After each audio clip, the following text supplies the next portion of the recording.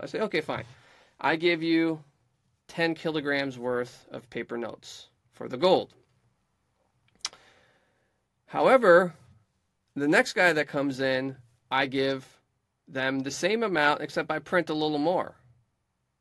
And I print a little more, and I print a little more. And before you know it, I have, or the economy rather, has more paper notes than gold.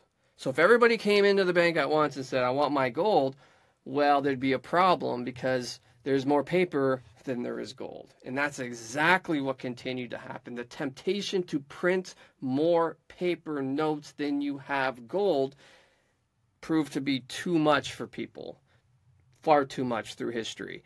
And so that's what we have. And now money is just paper or numbers on a screen at the Federal Reserve.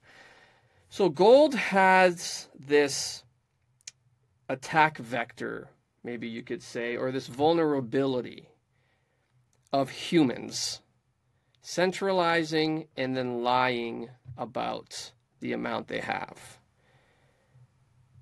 People say, let's just get back on the gold standard.